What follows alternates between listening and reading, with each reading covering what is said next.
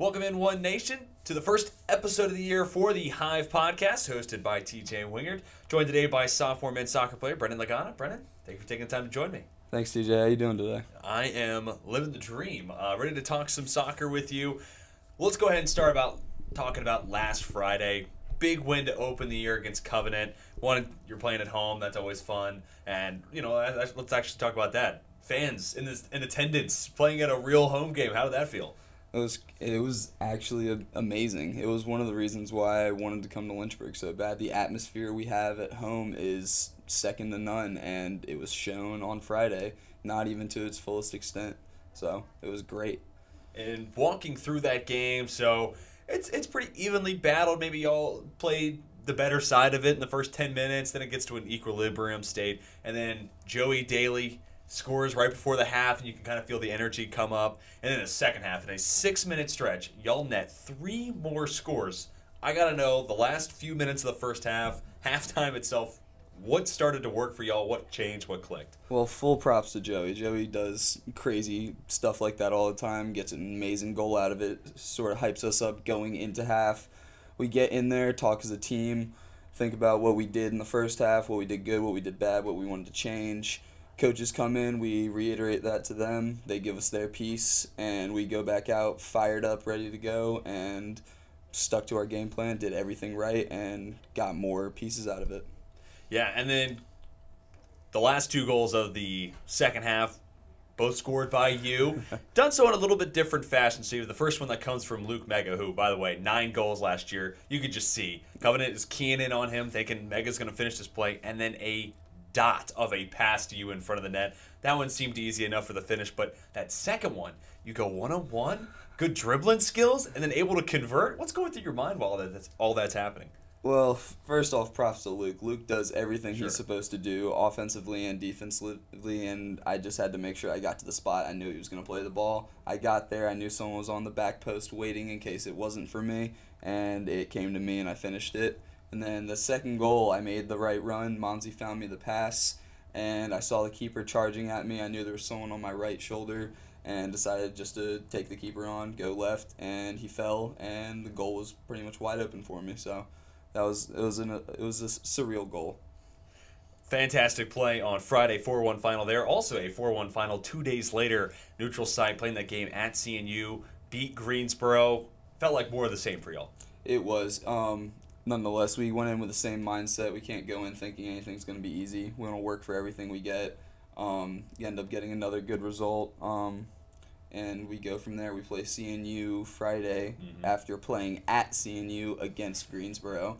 So now CNU will be coming to us, and we're pumped for it as well. So yeah, we'll talk about that CNU game here in a little bit. But so you go on Sunday's game, 4 different goals from 4 different players. You have an assist in that contest. So for those who are smart, keeping track, that's 8 goals on the year with 7 different goal scorers. Have you ever played on a team like this where it feels like anybody's a threat to score at any time? Personally, I don't feel like that. I have before. We've always had certain players that you're very keen. They have a very keen nose for goal, and you have some that score more than others. But right now, in the first 2 games, things are really diverse throughout the team, which is great because you like to see an offense that can score from multiple angles, multiple different people. So right now, everything's great. And I think it also speaks to this team's depth. I mean, a ton of options outside of the starting 11, which, going more macro here, I think this season's really compelling across college sports because of the amount of fifth-years that are coming back and playing. You're a sophomore, so you're on the younger end of everything that's gone on. But speaking to that, what is it like having all these players, like Kyle Gallagher's back between the posts? What does that mean for you in this team? Kyle specifically, having our keeper back in net, for me, I was already playing, when I played last year with Kyle, I've played with him before, I loved having him in goal. Same thing to be said about Nick Foley, our center back, captain center back this year. Again, love playing on the field with both of them. They're great additions, and they took advantage of being able to have that 5th year to play with us again, and that's the gratefulness is there, and it shows their drive and love for the game, so it's great. And it gives y'all a ton of experience. And then coming from your side of it, freshman year last year, obviously it's a weird season because of COVID and everything, but what were some of the things that you wanted to improve upon from freshman year to sophomore year? So, last year I had a decent freshman season with all things considered. Sure. Came in this year with just the mentality that I have something to prove and I want to be able to do the best I can for the team and for myself. And so far, I feel as though I'm on the right track to be able to continue to do that. And I'm sure everybody else on the team has the same mindset with what's going to be considered a normal season this year, hopefully. Everybody should be able to do what they want to do throughout the year.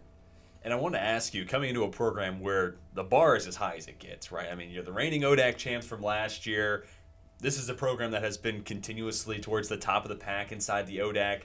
What does that play in your mind when you're thinking about schools? Lynchburg, your choice, obviously. What kind of a factor to play there? Recruiting, but also even now, like you're playing with those expectations now on your shoulders. Obviously, coming in as a recruit, it played a very crucial role. I wanted to come somewhere that had an already good program, somewhere that wanted to continue building an even better program, and Lynchburg was all of the above there. Came into an already amazing program, didn't come in as a starter, had a bunch of amazing seniors. A few of them stayed with us, obviously, this year, and now as the reigning ODAC champs, teams look at us that way now. Sure. So they look at it the same way that I looked at it when I was coming here. These are the defending champs. They mean business. They want to win, and they're going to do what they can to do it. And I feel as we keep that mindset, the good things will keep coming.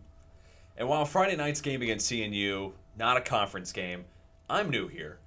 And everyone has let me know how big of a deal this game is going to be, which is just saying something because I'm getting told this about a week out. Mm-hmm. And, this is just men's soccer. I mean, this is, a normal fall sport to me. This game's getting talked about like it's football, like it's Michigan, Ohio State in a lot of ways.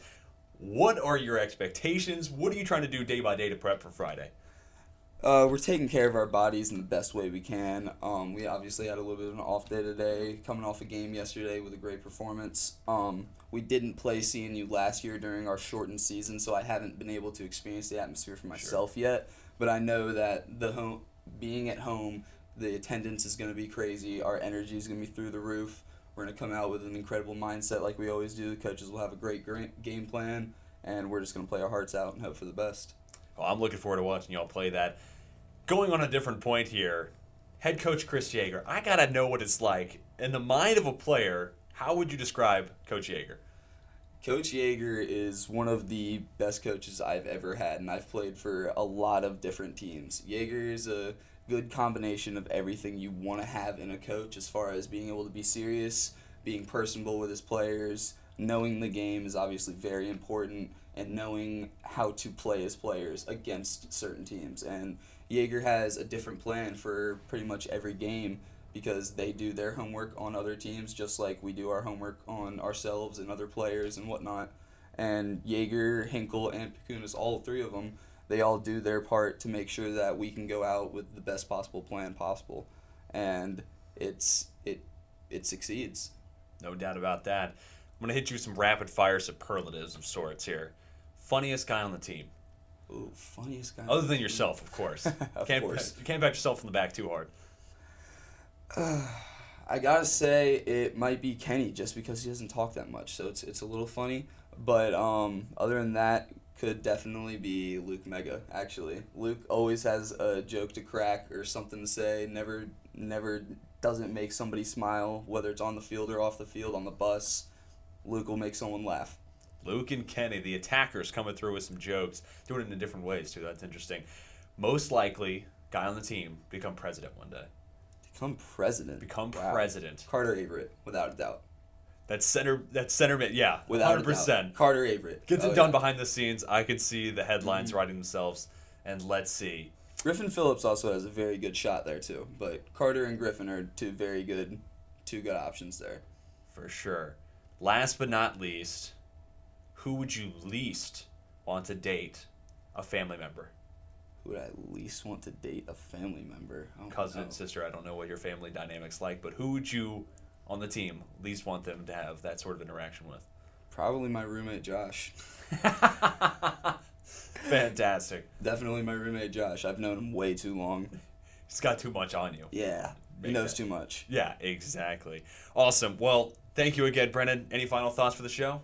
I'm excited for Friday, and we'll see you out there. Yeah, looking forward to it. Thank you for taking the time for joining us. Of course. And thank you all for tuning into the Hive podcast. This has been Brennan Lagana, TJ Wingert. Until next time, we're signing off.